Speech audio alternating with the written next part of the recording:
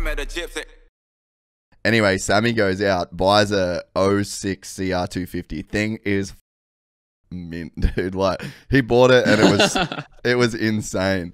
And so then anyway, he did that, and then I was like, all right, well, I'll go get it. I want to get a steel frame Yamaha.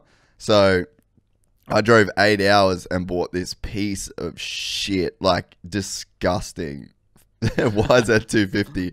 And then anyway, so we posted that we got it, and then everyone was like, all right, well, can we do it too? Like, if we get a bike, can we do the build as well? So we're like, all right, cool. So we called it the mid 2K build, and now we've got 75 dudes building 2-stroke. So we had 75 guys sign up. Yeah.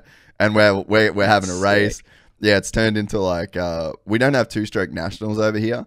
So we're gonna do the 2-stroke nationals at like this dope track, and like Regan Duffy's got a 125, like Todd Waters is chasing bikes down, like everybody is gonna get, like, all the pros are gonna get 2-strokes and do this nationals with us.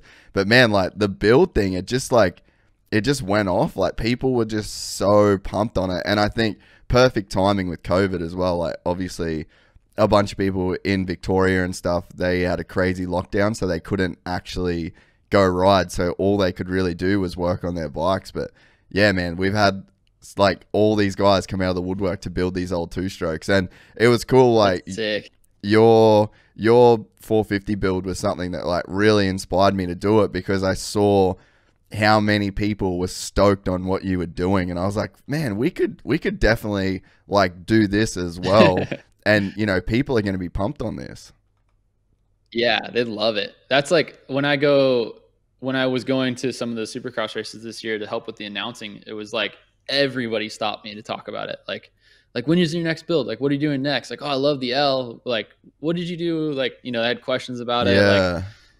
Like in the 250 2-stroke, like everyone loves that bike. Like, so it's something like what I said before originally when we started this. It's like people just relate to it, you know, like, and the 2-strokes too, it's super relatable because you can find them relatively cheap and customize them pretty easily. Like, and that I always, like, when I bought mine, mine was a pile. Like, I found it like 3 miles from my old house, like for like $2,400. Like, it was that's so sick. And yeah, and like I have a picture of it when I picked it up. It had like freestyle bars on it, and like it was so clapped out. But that's like what I wanted, you know, because I knew I was gonna like frame it, go through everything, customize everything. The 2-stroke's a little harder because the parts are like, you're taking old parts off, and then you're like, well, I don't want to put this shitty old part back on. Like, I want to put like something new back on it. Where you build a new bike, it's a little easier because it's like a little more like, okay, take the swing arm off, get it powder coated, put the swing arm back on. like, oh, now I got to find new bearings, like all this other shit. So, but it's definitely rewarding. Like, the end result is so rewarding when after you finish, like, I don't know, that, like, that's why I have my 2-stroke in my living room, because I love it, because I don't want to ride it, but I know once I'm better, I'm going to want to take it out. But I'm like, it's so like perfect, and every time I do ride it, I like find a new scratch, or like it's not as clean as it was. I'm like, shit. So I was like, I'm gonna put it in my living room for now.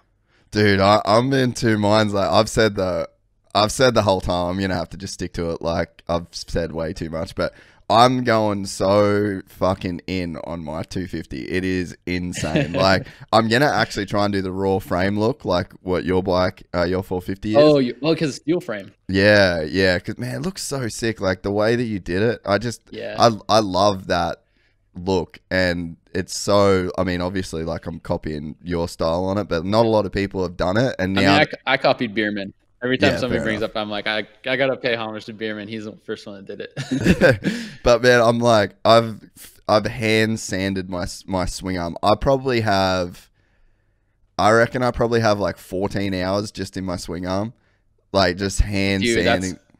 With my 2-stroke, I mean, it was aluminum frame, but I spent so much time Scotch-Brite and like soap and water, Scotch-Brite, like just getting every nook and cranny, like trying to get that thing perfect.